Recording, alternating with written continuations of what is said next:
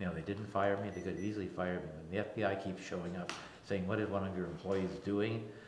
They should buy me.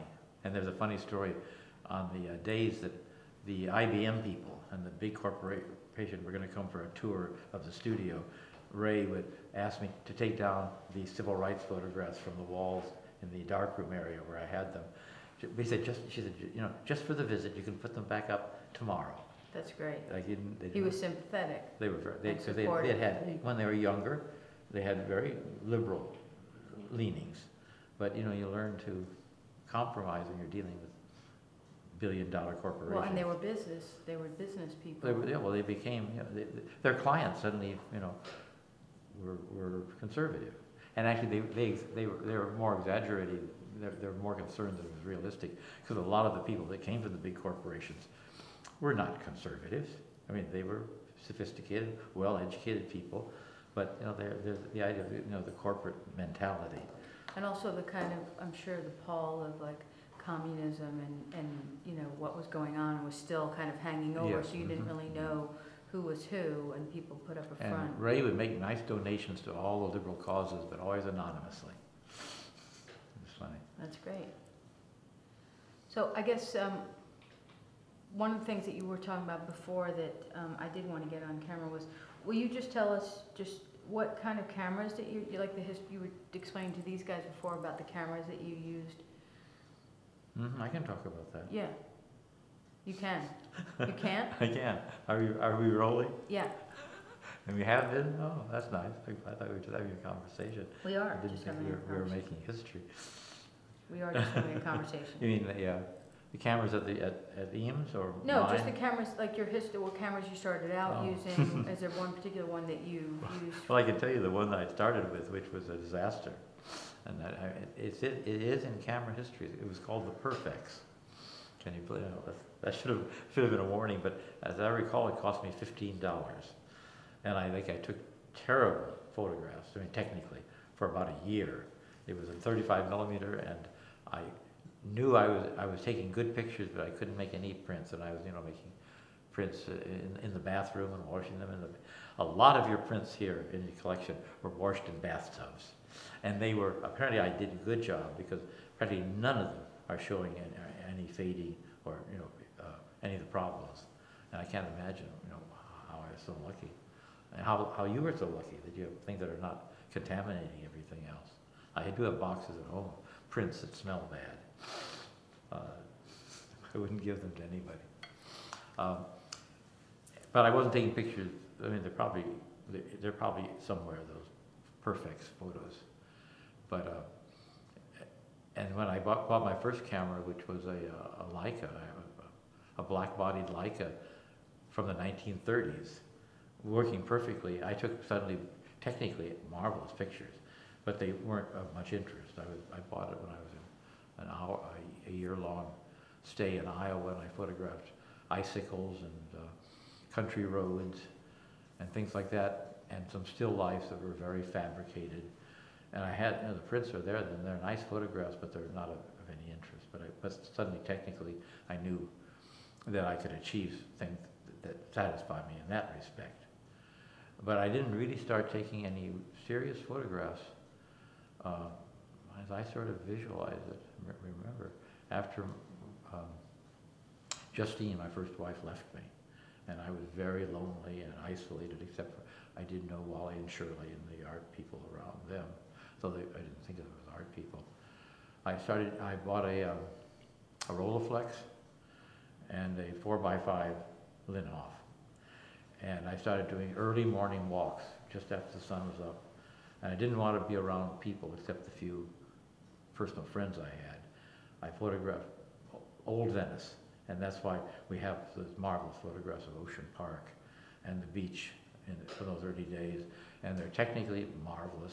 I shot them on generally 4x5, and found things that, you know, weren't going to be around for very long, but I didn't know.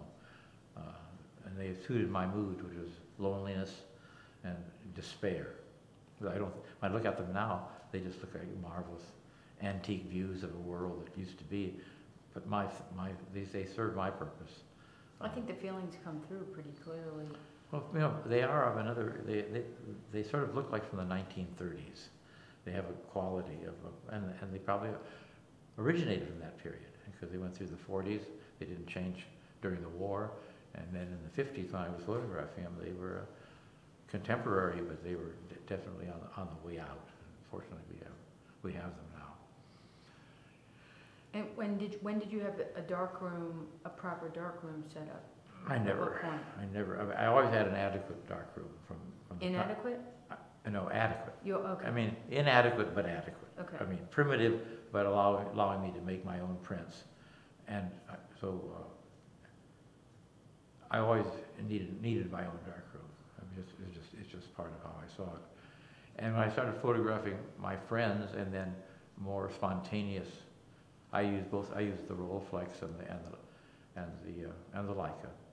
So I have a 35 millimeter and a lot of 2 1/4 negatives, and you have them, and they're excellent, and the only limitations were my imagination, and being with good people, and and then getting out of my melancholy allowed me to take a wider variety of material, and much more of the world was accessed for me through my new friends, and Wally and Shirley introduced me to a nice small circle of people, all of whom needed other people, but all had trouble finding the right ones, because there aren't that many who are fit, the peculiar nature that you've developed over your young life.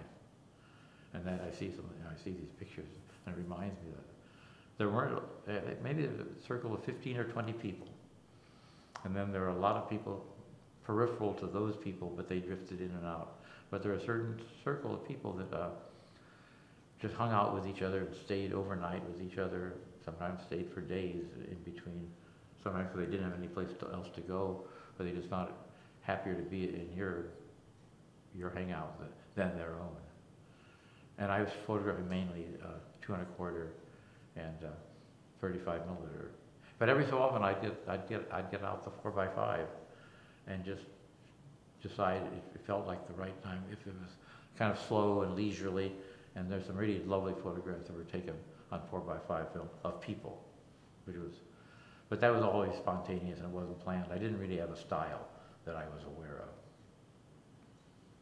Well, you see that, I mean, you see a style developing, especially in some of these informal, portraits of friends and hanging around the scene. And so maybe we could start by going through, because there's a few folders of people who we didn't really identify, and I thought we could start, and these was Artie and Betty Richer. So can we go through some of these prints that we pulled, and can you kind of tell us what we're looking at? Well, this is interesting because it relates to another area from a previous session when we talked about the Sindel studio. Right. For the first gallery that Walter Hopp set up. And Artie Richer had a marvelous exhibition there. And at that point, he had created a very nice body of oil paintings, and he was relatively stable, and he and his family were relatively secure, and here, this is a series from the. Now this wouldn't be. This is from the Sindel. Oh, and here's a marvelous picture that was not fabricated. Already looking through the window, and the announcement of the show, which was very original. I'm sure you've got copies of that, which should be blown up for people to see. It's a really picture of him wearing a mask, and dating the announcement of the show. He and his family were probably Betty Richer and 2 children. Were at that period, a great bohemian example of what looked like a solid family situation. He was working, painting. There were children. Behind it all, they were falling to pieces. They had no money. He was drinking too much. This one, he looks like in total despair. That was at the Sindel, and he probably was. But he had a cigarette. Yeah. He'd probably wiped out for one reason or another. But he'd raise his face and he'd be smiling. and this is Betty Richard. Artie would be out trying to raise money, trying to get buy canvas, and Betty and the children would be left at home. And Is she still alive? no, both of them died too early from drug overdoses. And I now know the children, whom I did not grasp were going through a terrible situation, because Artie was abusive, Betty was neglectful, and they say to me, how is it you folks had children? Because they know at this point in their life that they were parented very poorly. This is a marvelous combination. There's Artie at the Tyndale show, you can tell by the telephone pole wall, Walter Hops, David Meltzer, and there's somebody whose name will come to me who had a gallery in San Pedro, who was part of this circle, and it almost comes to me. But this was an excellent exhibition, and Artie was working. Their personal lives were terrible, and their children remember those days with great bitterness. But no one knew exactly what was going on. It's funny because like these photos, it looks like he's at the top of his game, which he was in many ways and at the high point of his career. And then the other one of him, you know, kneeling down, which is probably either the same day or around the same time, also captures him really just being in a moment of despair. Well, a lot of people were going through a period, though this is something quite fast. I don't have the pictures right here, but Artie, when he was with his friends, was jolly and playful and laughing, and his children have said to me they never saw him smile. He was always punitive and angry and dissatisfied, and they're kind of bitter. They look at these photographs of Artie and Betty as their parents having relatively good time, and as children they were receiving them, you know, as both neglectful and abusive, and that's very, very, very sad. Well, I wonder if there's a medium ground there, you know, if they were really like that, or if they just have some resentment. No, except for Wally and Shirley, most of the people who had children probably shouldn't have had children. I mean, you know, they didn't grasp what was involved, and they were, you know, most of us were pretty immature.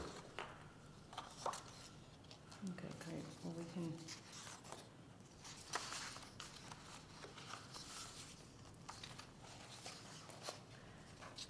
In fact, it might be interesting sometime for you to talk to their children. Yeah. I mean, because they have a different, you know, and they are very moved looking at these photographs because they see themselves, and then they see Artie clowning and jolly, and there's a considerable bitterness. And basically, if you're leading a life where you're going to OD, leaving your children, you know, with no parents, it's a pretty careless attitude. And, you know, the life they were leading, they knew the risks of the type of drugs they were taking. Right. And what they were exposing themselves to, which is, you know, you might say inconsiderate from the children's point of view. Well, and you know it's not going to end up, it's not going to go into a good No. place no matter what. Except for Wally and Shirley, who had, Wally who drew the line at a certain point. There were risky things that were in their lives, but he knew, I think he knew pretty well where to draw the line. And so they were stable and secure. So our next folder is the Phil Oakes material. And I realized that it comes from more than one session, and you pointed out that the first ones are part of the Century City demonstration. Yes, I knew him over a 2 or 3 year period. How did you come to? Well, he appeared at the Ash Grove, Ed Pearl's folk music club. That was where an enormous amount of great blues singers and contemporary figures, Barbara Dane, and actually that's a part of the culture scene of that period that ought to be dealt with. Actually, a documentary is being made right now about all of the great people that came to Los Angeles. But I met him just because I went to a club and took some photographs and introduced him. And he became a regular visitor when he came to town. And where was the Ash Grove? It was on Melrose. It is a comedy club now, But it was torched and burned by political enemies a couple of times, but always reconsumed. Didn't they move down to the pier at one point in Santa Monica? You know, 10, 15 years ago. Okay. He did get enough backing to reopen on the pier, but he didn't have the financial backing to go through that first year or two where you don't pay your bills, you don't make it. Right. And it's a shame because he had been the avenue for so many successful people to start, and he just couldn't get enough of them to guarantee that year or so that they needed, and so he just went bankrupt. Right. But So it was Ed Pearl who started it. It was a folk club, and it was on Melrose in the 60s. Yes, and that is a whole new, as I said, there is a Ash Grove project being made right now that's quite astounding. It's Ed who's doing the film, right? Mm-hmm, yes. In fact, that should be on your want list to get up to date on that aspect of it, because I only came on to it when it was relatively established. Phil Oakes, he'd come to town and he didn't know as many people, and he would stop by our house. We lived right off the Sunset Strip on Doheny. And when he came to town, he needed two things. He needed a throat doctor because his voice was always bad because he smoked a lot, and he needed pot. The two things. He stayed at a motel in West Hollywood somewhere, and I have some probably photographs of his. And he'd come to town, and I would take him around. Actually, I took him to the County Museum to see the keynote show that had the famous car with the door open or closed. Backseat Dodge. Yeah, depending. I took him to Forest Lawn. It was I took him downtown to some civil rights police brutality cases, and occasionally he would draw upon something like that. There'd be a reference in one of his contemporary songs referring to the things that he had seen in our traveling around. And the picture that just happened to be on top of this pile was he was in town in 1967 at the big demonstration at the Century Plaza Hotel against the Vietnam War when President Johnson, which became a historic event about which another documentary film is currently being made. So this period now apparently is ripe, and people are looking for their little specialties to go into. And there are two photographs of him at the park before the big march, wearing a double-breasted suit, but not too formal. And then actually, but he was a smart, politically astute, aware. He was politically conscious, but at one point he fell into the idea about stop agitating so much, just declare the war is over and get back to not being so political. There's some photographs of him. I took him to when I was working at the Eames office at the time, and I took him to the Eames office to show him all the entertainment. And where was the office at that time? 901 Washington Boulevard in Venice, and there are a bunch of pictures in his hotel room playing the guitar. So these are the railroad tracks outside the Eames office. Here's something actually from at the Ash Grove. That's all I could get there. And here's kind of a marvelous picture. This is his hotel room. His guitar. Here's a political pamphlet on a police killing, and he apparently had a pile of the New York Times on his bed. And I see the headline here is the Mets beating the Braves for the World Series. Oh, that headline in the New York Times is Sunday, April. Is a baseball game. Okay, like. Well, that's kind of marvelous. That's kind of rich. Yeah, but there are these piles of New York Times. And these are outside the Eames office in Venice. So the train station went all the way down to Venice at that point? There were, yes, the railroad tracks went to the beach. At one point, Los Angeles was going to be the main harbor, and people planned, this is back in 1910 or so, that Los Angeles would be the harbor. And so they had major railroad lines running all the way from downtown Los Angeles to the beach. And of course, that, for a variety of reasons, it failed. Well, these are very nice. So this is all one session, pretty much, in his hotel room and then down. Well, no, it would be two sessions. It just means I just kept the camera loaded So this is in Hollywood, and this is in Venice. And did you go see a lot of music during those days? And where did you go, and what type of music did you see? I didn't, no. I mean, it was part of whatever came to town that people would tell me about. But at this point, I was doing political work, and I would go to clubs. Actually, I must have gone to a lot, because at that same period, I photographed the Velvet Underground when they came to town. Right, which is what we So have here next. So I must have been going places. I think I was all I did was political, but clearly. Well, the thing is, if if we have Phil Oakes on one hand, and then we have Velvet Underground on the other hand, I was covering. That's certainly a quite range of musical styles. I think probably what I was reflecting when I said not so much music was my feeling of what was important to me. The music was interesting, but the politics were important.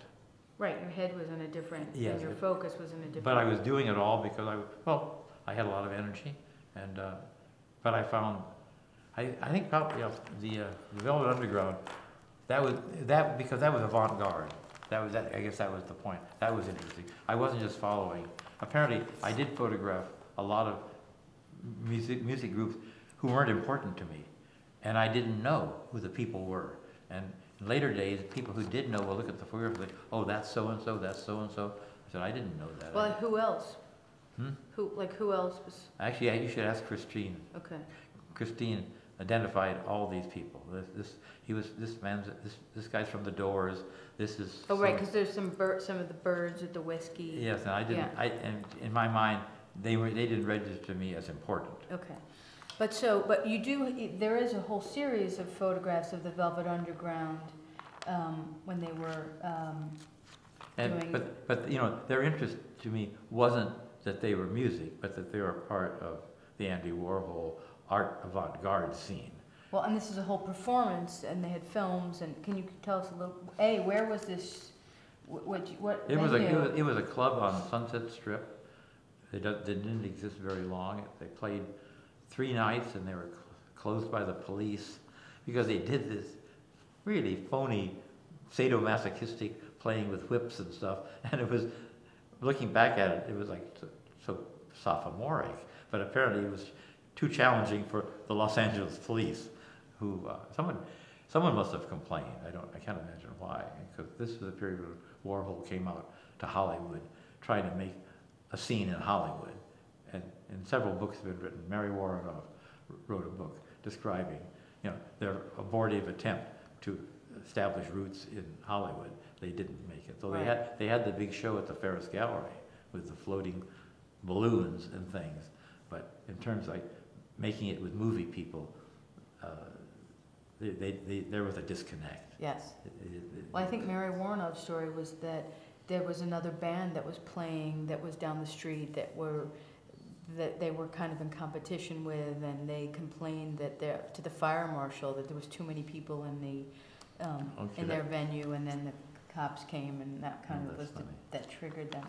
But what can you tell us just a little bit about what was it like going to see them, and what the whole setup was, and what made it different? It was original in that Warhol had loved audio-visual stuff, so there were projected movie images. There was smoke. There was a lot of strobe lights. He created a theatrical event, and most of the music groups at that time didn't do that. They just played their music. They had, they had a lighting engineer, and they'd have some effects, but basically they just played. But the Velvet Underground and all the Warhol stuff were theater pieces, and so there was a variety of fascination that Los Angeles people hadn't seen. I think San Francisco people had, who had light shows at the Fillmore, places right. like that, had seen a lot of that. Los Angeles did not have much of that. It was like we were poor relatives as far as audiovisual culture, which is surprising. I guess Hollywood is not really. I mean, they make movies, but they aren't audiovisual. Well, it was a different level of fantasy. Psychedelia was more coming out of San Francisco. So people in Los Angeles did pick up on that and make some movies about the Beat Generation and about the psychedelic world, but none of it originated here. It was always like an import, and we were like poor relatives. We got the cast-offs, basically. And what did you think of the Velvet Underground when you first saw them? Well, I thought they were fun. I mean, they were fun, but they were like putting on the establishment. I mean, they were doing. I mean, you know, they weren't psychopathy or sexualists. They weren't Kraft Ebing. They weren't anything that gave you a chill. I mean, they were like children's sadomasochism. And he was like, Andrew Warhol puts people on, and he knows the level of the shock value that you don't have to go very far to shock Americans. You don't, and he didn't go very far, but where he went seemed an enormous leap of, you know, amazing degeneracy, which was like kind of laughable. Well, there was no edge there. No.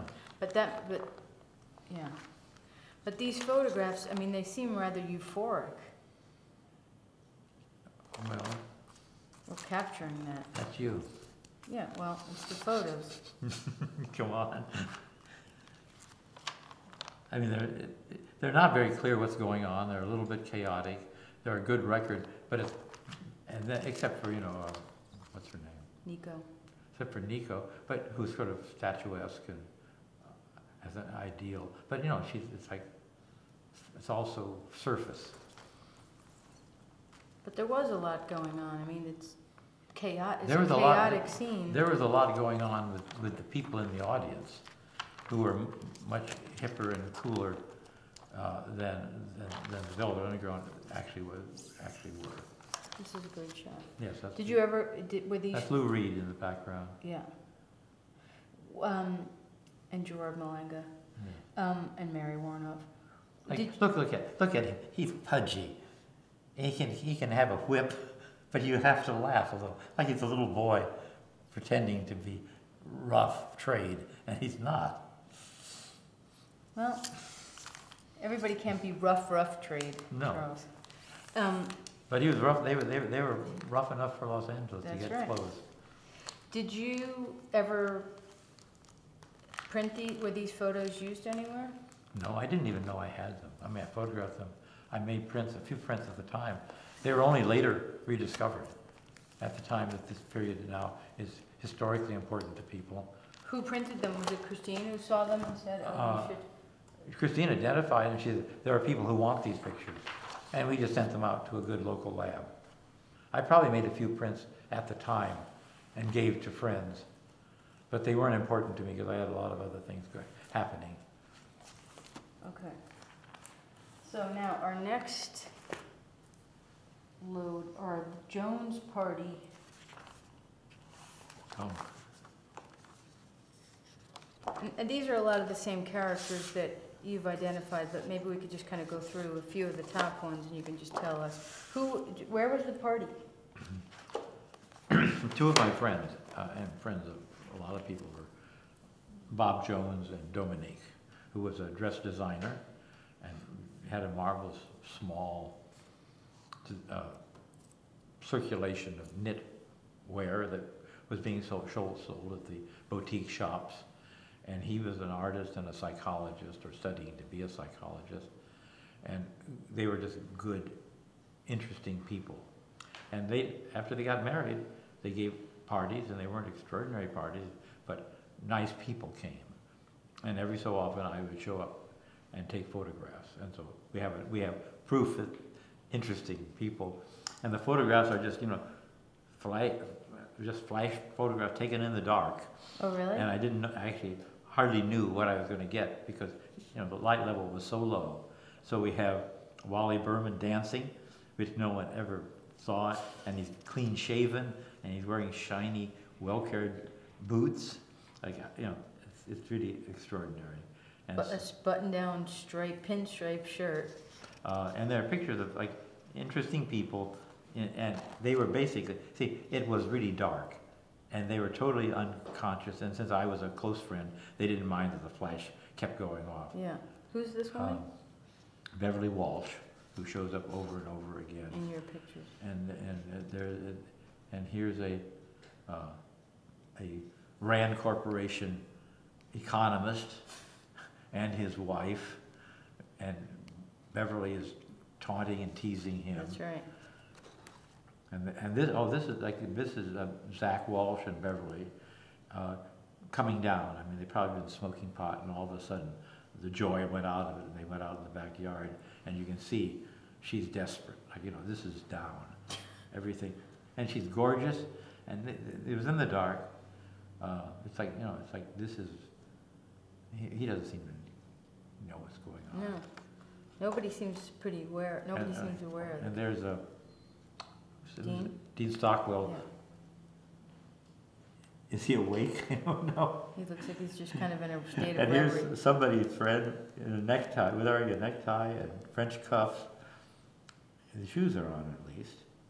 And we were drinking cheap wine, and Beverly's dancing. Yes. And more of the same. Oh, and maybe we'll come to pictures of Hubert Cornfield. And That's a good one of Dean. that's more pictures. And here, the shoes were being shed. And there's Wally, you know, happily out of it, and on his feet. And somebody knows who the girl is. I don't remember. It's like a wild party, but it was not wild. I mean, people were smoking pot and drinking beer and wine. There were no hard drugs. There was no nudity. There was no sex in the corner.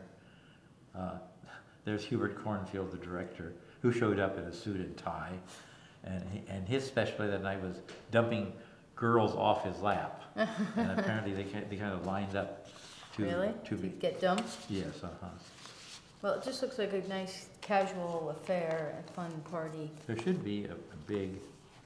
Let's see if we can find the big color print I made of. There's color prints, I think, in the next. They're small color prints, though. Let's see.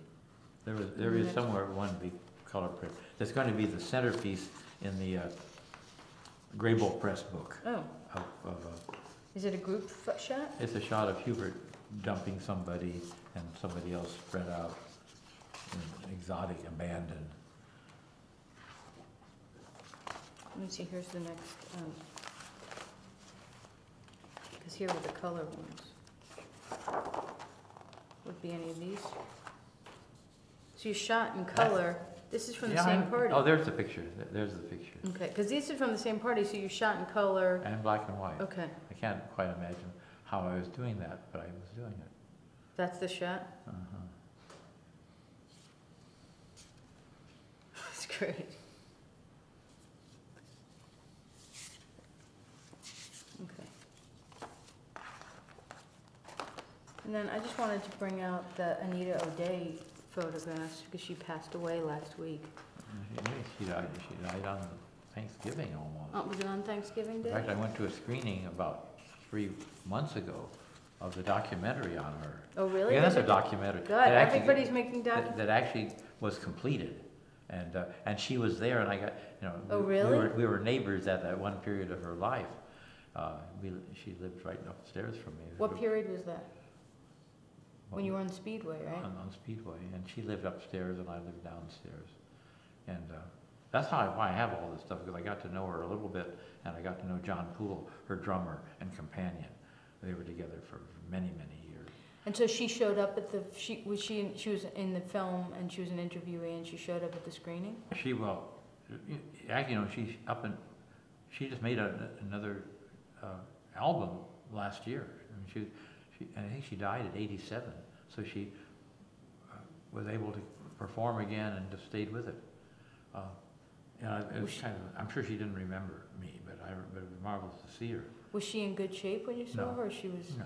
She was 87 years old, and she was very frail, and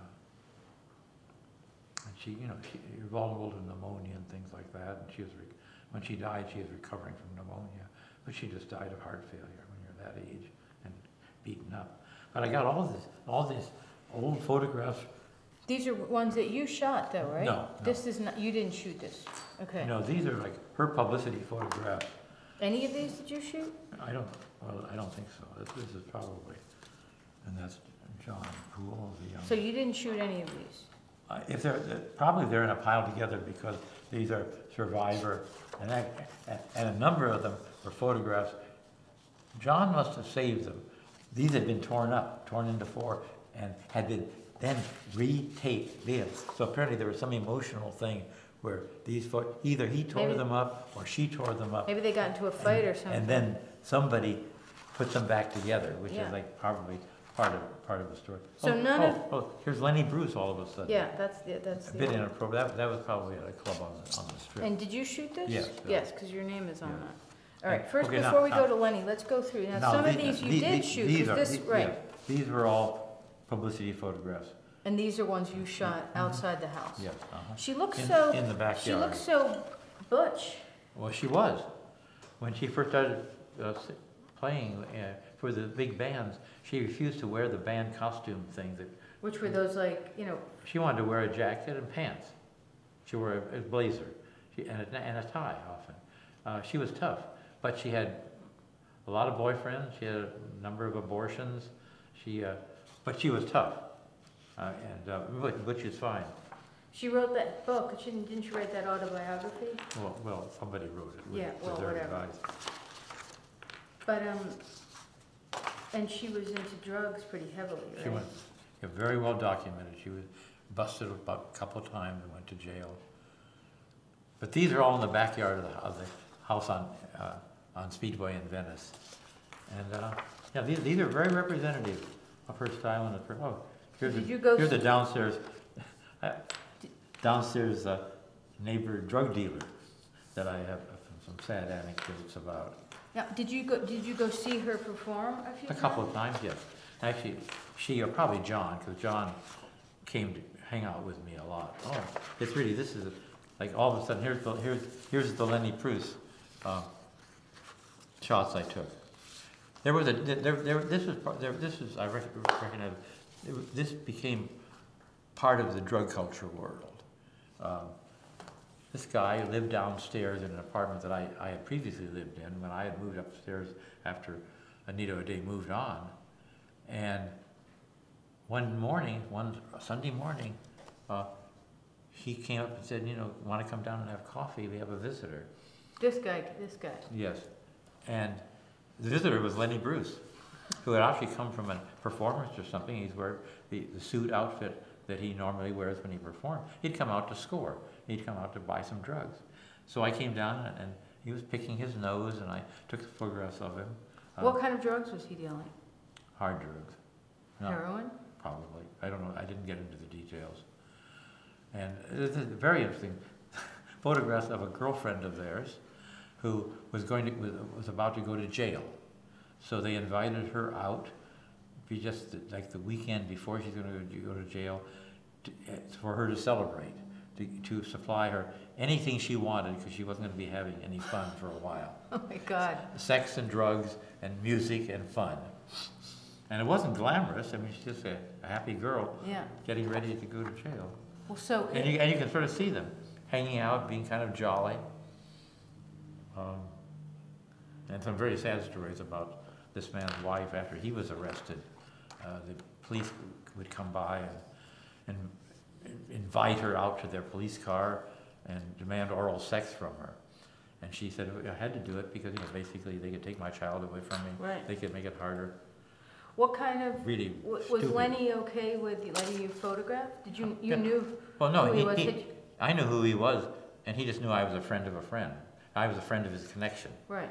And you accept. Yeah. Who comes with the scene.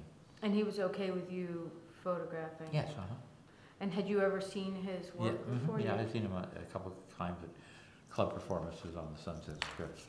It's good to separate these, or at least to know which ones are which. And some of them are just basically the scene at the beach, but this was not related, none of this was related to any of the art people. Right. But look, here's this, which you obviously, this is Lenny Bruce that was in a performance. That was at whatever club I saw him at, the Macombo or something like that, doing his show. Actually, this had to be in the early 60s. He was doing his snot routine, demystifying the word snot. He did a pretty good job. Well, that was kind of one of his specialties, of demystifying. And he was in good shape. He was in good shape. And he hadn't been arrested too many times, so he hadn't become focused on being persecuted, which he had a good case for making, but it kind of affected the nature of his routines. At this point, he was just being funny.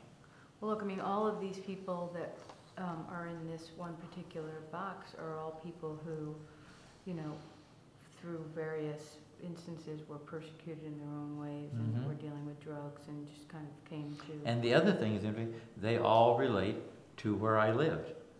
They had these are all geographically clumped in two little buildings in one little spot. You see the oil things in the background of a lot of these. Now this is in the backyard of the house of the two buildings that we all lived in.